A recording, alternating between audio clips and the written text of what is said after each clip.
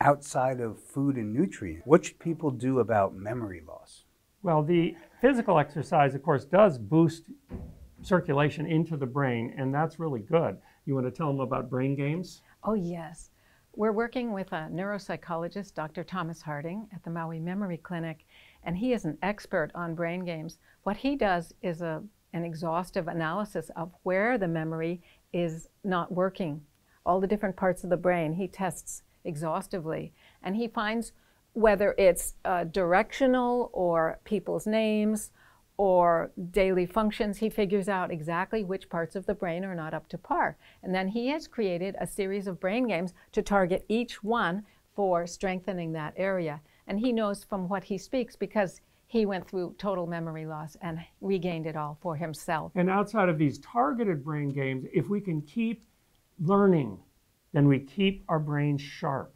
Learn a language, learn a skill, keep learning and keep interacting with people, and this keeps our brains healthy. It's not nutrition, but it's very effective. You've mentioned some things to prevent vascular dementia. Anything else you want to mention about preventing vascular dementia? Well, one of these topics on vascular dementia is inflammation. It is an inflammatory disease. So we want to eat as many plant anti-inflammatories as possible. They're found a lot in the cruciferous family, like kale and cabbage and Brussels sprouts, and that whole family is really rich in anti-inflammatories called indo-3-carbinol or sulforaphane. Then we have these soy products, please only organic soy products, and these soy products contain genistein and diastein, and these two are anti-inflammatory components that have been shown to reduce the inflammation in the arteries, in the brain, and even in the joints for osteoarthritis. And on the other hand, of course, we want to avoid the inflammatory substances that may occur in, for instance, broiled or barbecued meat has these substances called advanced glycation end products. And they encourage inflammation in our arteries and in our brains and basically shower the brain with free radical radiation like damage. The advanced glycation end products are formed when the meat is broiled or barbecued and it has that brown crust on the outside. Or heavily fried. Or heavily fried. Now, chefs are taught to do this deliberately, the Amadori reaction, the Maillard reaction, because it's considered to taste more delicious in the restaurants.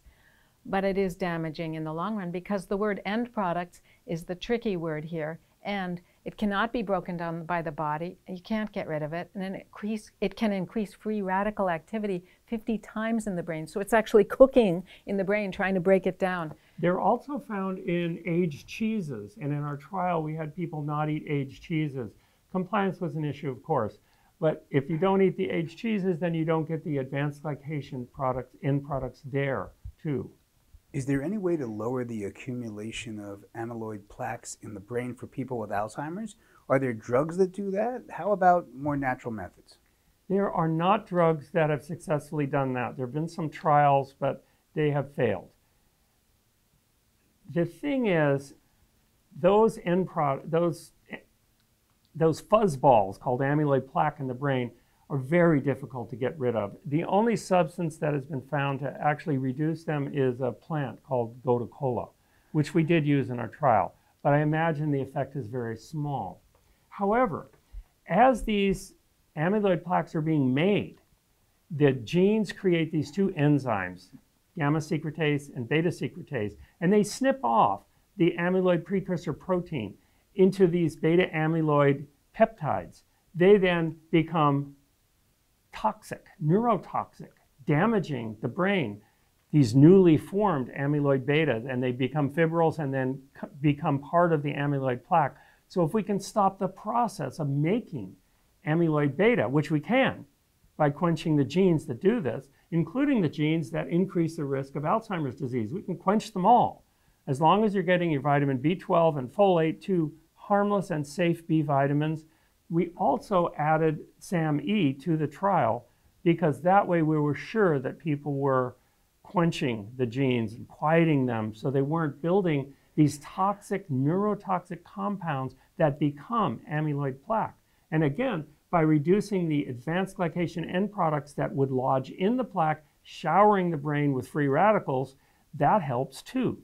So while we can't completely stop the plaque or get rid of the plaque, we can stop the neurotoxicity and a lot of the damage to the brain while they're being formed and after they're formed from compounds being lodged in them. So you're telling us that the ApoE4 presenilin gene can be suppressed. You can quench the expression of the gene.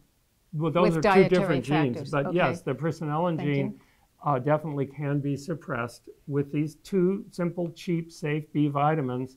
And for safety, I went two different ways in the trial, the two B vitamins and the SAMe that they make. So we wanted to be really sure that people were not building these neurotoxic products anymore and building their amyloid plaques anymore. And SAMe does have, it's very safe. We produce it ourselves. However, if you're taking psychoactive medication, such as selective serotonin reuptake inhibitors, you should not mix the two. SAMe has also been used for depression. And since it makes you happy and the psychoactive drugs make you happy, you don't want to get too happy.